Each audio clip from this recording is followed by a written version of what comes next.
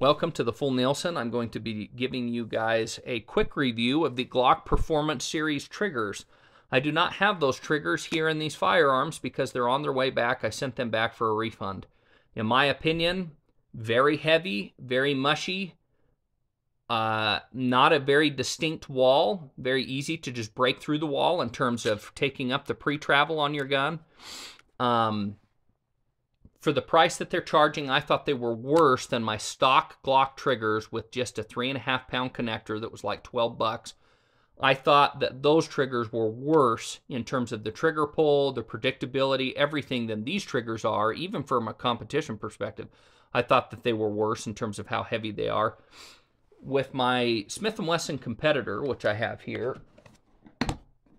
and I did a review on this, it's got some issues of its own, but what you'll notice with the Canik, the Walther PDP, and the Smith & Wesson competitor, or any of the 2.0 triggers, is the pre-travel is very light, which makes it to where when you need to shoot fast and you don't want to jerk the trigger around, you pull, and you're only shooting to reset, okay?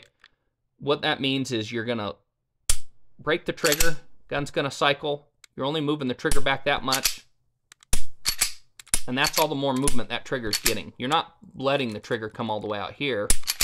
You're just going to reset, okay? Stock Glock triggers, you do the same thing. Pull to the wall, gun goes off, let it go to reset, and you're just riding that reset, okay? When you want to shoot fast, that's how you shoot any of those types of triggers.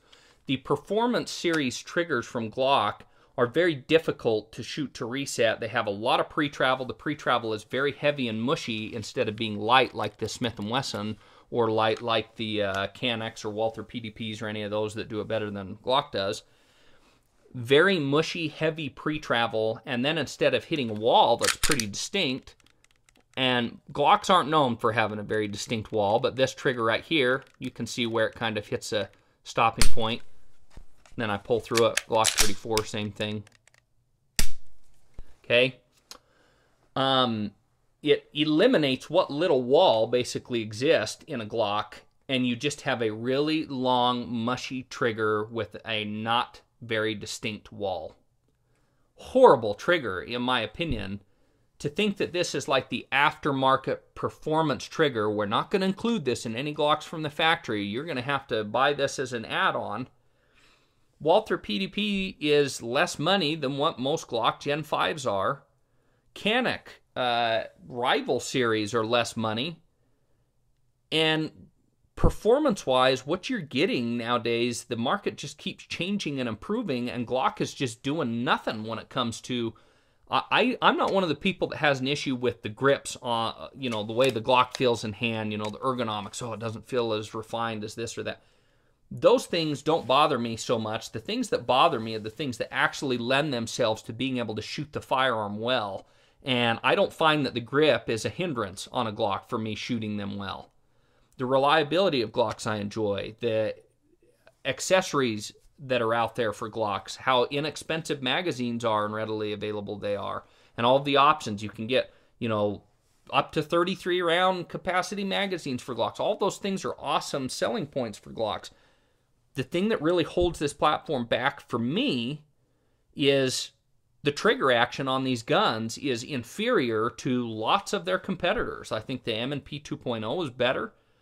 I know that the Canik and the Walther PDP have far superior triggers to what comes on a Glock.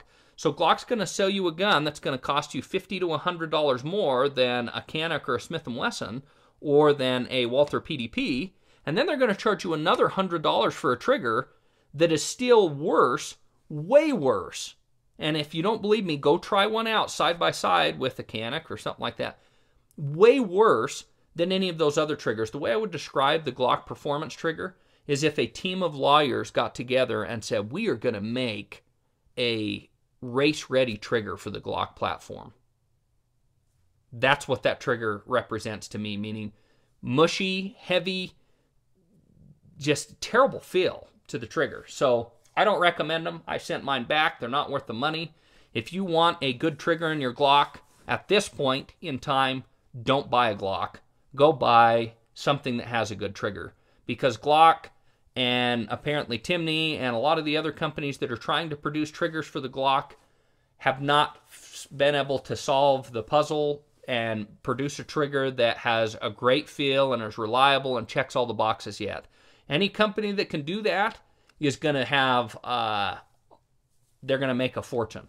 I think Trigger Tech is producing a trigger. Maybe I'll get a hold of one of those and try that out in the future and see if it's any good. But so far, not good results with any of the aftermarket triggers for Glock. It is not worth destroying the reliability in a gun that's going to be used for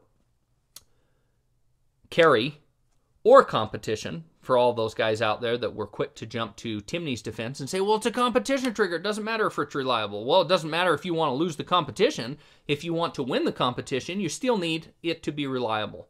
So anyway, I don't recommend the Glock Performance Series triggers. I've been surprised that some of the bigger YouTubers out there that have actually had trigger time on them and gotten their hands on them have had almost nothing to say about them, and I think it's because they're reluctant to destroy their reputations with companies like Glock, where they're getting free stuff for review all the time. But at the same time, they don't want to completely destroy any credibility that they may have with their YouTube audience, and they know that the products are horrendous. So anyway, that concludes my review of the Glock Performance Series triggers. I don't recommend them. Thanks for watching. Have a nice day.